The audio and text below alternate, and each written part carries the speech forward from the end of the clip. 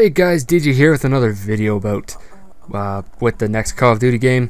What I think it could benefit from, other than just regular things, you know, like balanced guns and stuff. So I made that video about the barriers and not having invisible walls everywhere. So I thought I'd make it into a little mini series thing, having a separate topic on each video.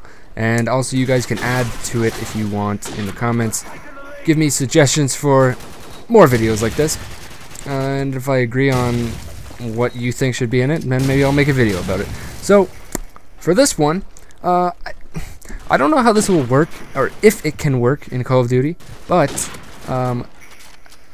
custom lobbies, or like a server browser like Battlefield 3, a customizable not private, public match, but with the in-depth stuff from private match. I think they don't want to do this because of potential for boosting, but you know what, who cares? At least the game would be fun, and you could I want to be able to go online, give Modern Warfare 3 for example.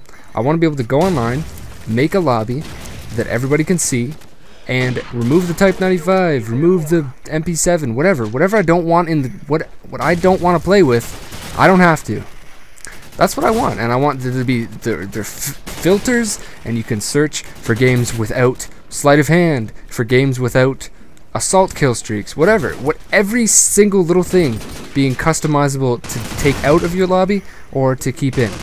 That's what Call of Duty needs. That's one thing I've wanted for a while, and I think they need to do it, because they're really getting out of hand with all this retarded stuff that's not balanced. So, you know what?